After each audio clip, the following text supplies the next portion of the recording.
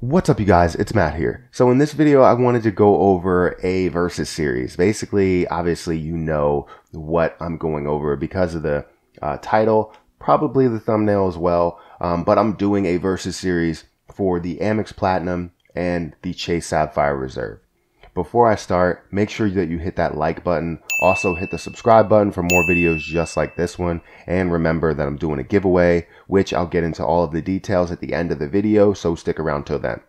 So the Chase Sapphire Reserve versus the Amex Platinum, there's a bunch of people that say that they wouldn't get the Reserve card. There's a bunch of people that say that they wouldn't get the Platinum card. And there are valid reasons behind both. Now, I'm a person that really likes to see numbers in front of me, and maybe I might be missing a couple of things, but I have my own opinion, and I'm going to give you that opinion at the end of this video. But I mean, everybody's entitled to their own opinion, and if they feel some type of way because they have a certain card, then they can feel that way. But I'm going to get into the breakdown and give you numbers. First, I'm going to break down what they have, and then I'll break down a scenario in some way. So let's start with the Amex Platinum card. The Amex Platinum card has a $550 annual fee, which is pretty heavy. Both of these cards have a annual fee that's pretty high.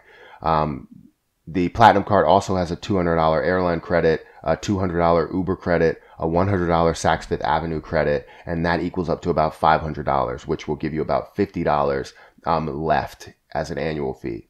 You also have 5 times on travel through airlines and Amex Travel. You have 5 times on prepaid hotels through Amex Travel. You have lounge access, which some people say is really amazing. It's probably the best perk of this card.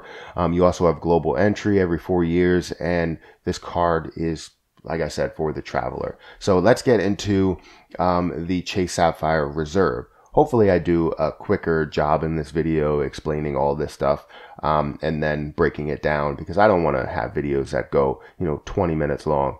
But, if it happens, it happens. But before I get into the next card, make sure that you hit the like button. That really helps me out. So go ahead and hit that like button. I'll get into this in just a second. Did you hit it yet? Okay, so the Chase Sapphire Reserve. Let's get into the breakdown of that card. So you have $450 annual fee. That's heavy. It's not as heavy as the Platinum card, which is $550.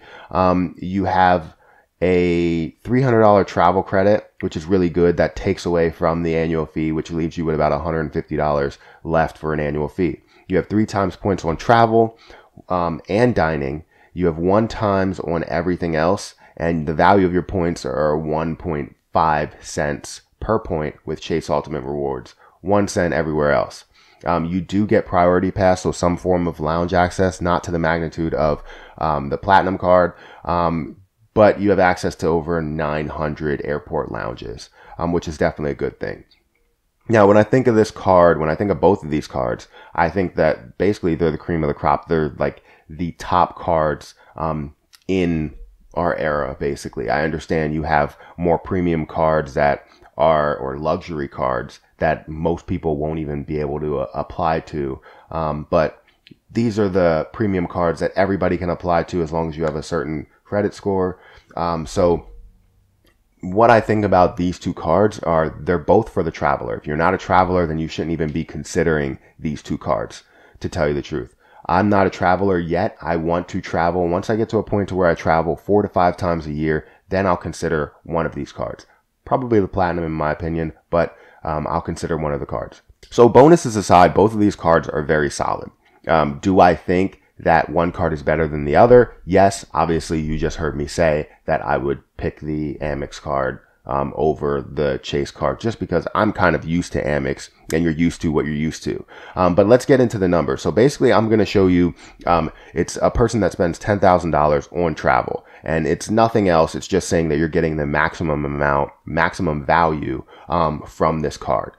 Basically saying you get 3 times with the Reserve card and you get 5 times with the Platinum card. So let's dig into it. So say you spend $10,000 on travel. Now we're starting with an annual fee of $50 for the Platinum card because you have all the credits, and then you have $150 for the Reserve card to make up because you have that 1 credit, which is the $300 travel credit. With the Platinum card, you get 5 times points. Of that $10,000 worth of travel, which is $50,000, makes it easy. Sorry, 50,000 points, which is $500 in value at 1 cent per point. I know some people say that Amex points are actually devalued a little bit. They're not actually at 1 cent per point, but that's what I'm putting it as 1 cent per point, because I haven't seen otherwise. Using my points, I haven't seen otherwise. Maybe on hotels, but on travel and travel related stuff, it's not really. It's 1 cent from what I've seen. So you also get lounge access, which a lot of people value at thousands of dollars, depending how much they travel. And if they have an airport that's very close to them that has a Centurion lounge, that has, you know, these very, very private lounges.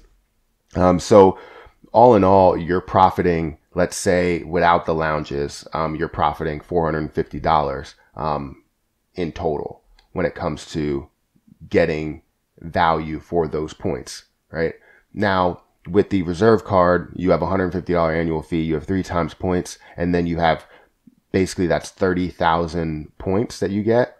But Chase's value of their points are 1.5 cent per point, which will give you that value of $450 for the 30,000 points.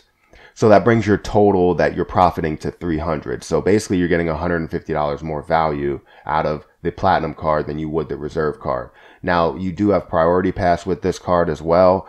But I mean, it's not as valuable as the Platinum card Centurion Lounge access. So I feel like the Platinum card really wins this battle. And if you feel otherwise, then, you know, go ahead and say in the comments down below. I'll gladly respond to you.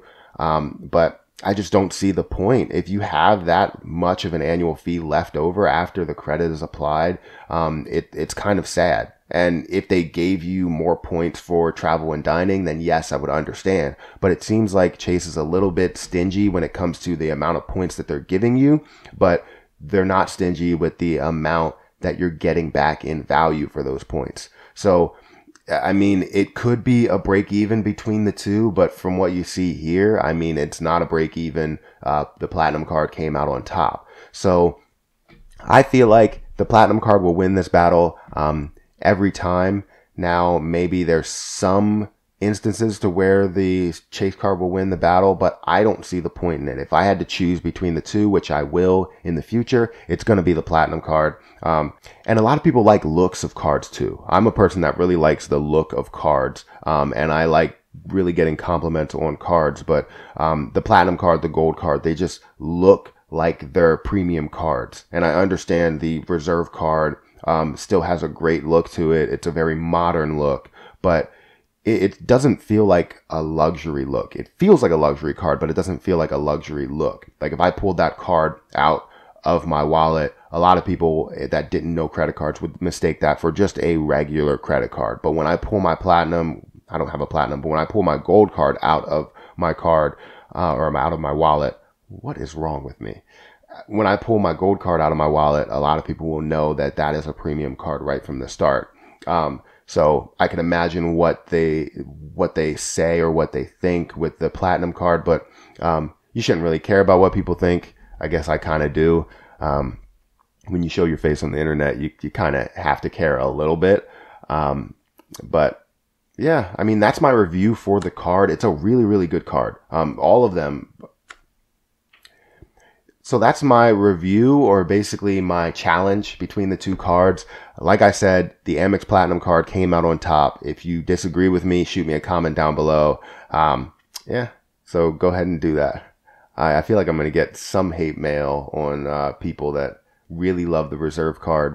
But whatever, it's my opinion.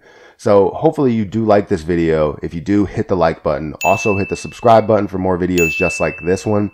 And remember that I'm doing a giveaway of 2 Amazon gift cards when I hit my 2,000 subscriber mark. So make sure that you hit the subscribe button. Every 1,000 subscribers after that, I'm giving away more Amazon gift cards or more gift cards in general. Let me know what you actually want the gift cards on. If you just want plain Visa gift cards, then I could possibly do that, just because you could spend it anywhere that you want, not just Amazon, supporting these huge tech companies that are paying $0 in taxes. But that's another issue, because I just bought something off of Amazon 2 days ago. So I'm one of those people.